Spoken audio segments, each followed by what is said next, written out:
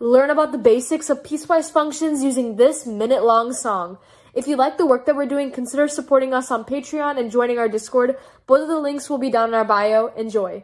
What is a piecewise function? It is a function made of many parts.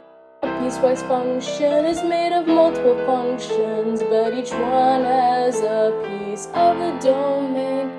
Let's say you need to find a y for an x.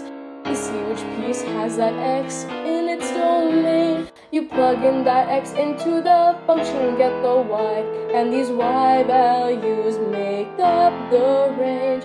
When reading a piecewise function, pay attention to the signs.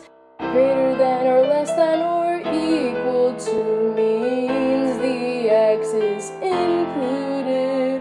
When you need to graph a piecewise function, you plot each piece separately. Included x's are colored in, while those that